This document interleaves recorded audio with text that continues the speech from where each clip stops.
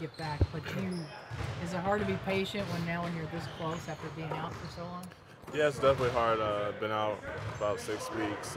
Just want to get back out there, contribute to this team, and I feel good. So hopefully that time soon. Larry said you were hitting on all cylinders yesterday, 6 out of 6 from 3. How's the shot feeling, and how are you feeling physically? I mean, I've been working on it, with the ankle injury.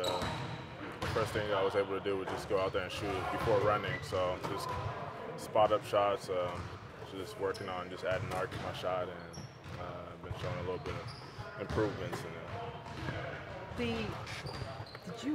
I know, like Coach Drew pointed out just now, you had a little bit of a knee thing before you hurt your ankle, but has this been longer than you thought it was going to be? Yeah, I've had an ankle injury before, and this one just seemed a little bit worse. I think I messed it up a game before the one against Chicago, so it just took longer than expected, and I just didn't feel like I should be rushing this ankle injury. I just want to finish out the season strong with no more injuries, so that's the plan. Just watching over the last week, what have you seen from the team as far as improvements have gone?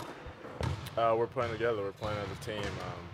We're moving the ball, just running with pace, and also defending. So hopefully we can keep it going and get 3 in a row. How's the mood? Because it seems like you guys are getting healthier, and the team's getting back together, and then that in turn is turning into results. Yeah, guys are coming back one at a time, and it seems like we're getting our full team together, and we're looking like a team again.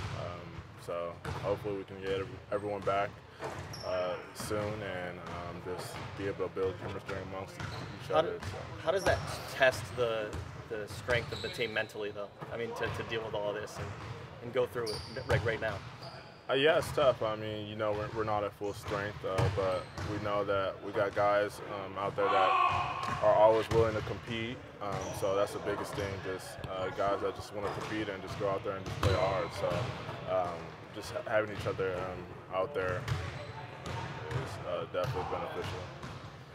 You've got a 3-3 record as a starter. Do you hope you can regain what you had during that span? I mean, I just want to just get out there and just compete. I'm not thinking about those stats. Just getting out there, just playing hard, just helping my team win the best I can, whether it's coming off the bench or starting. But you did have a good rhythm. Do you think there's time to get that back, even considering how late? Yeah, I think there's a lot.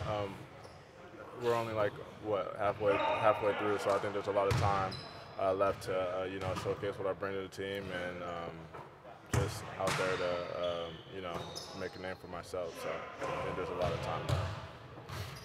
That's it.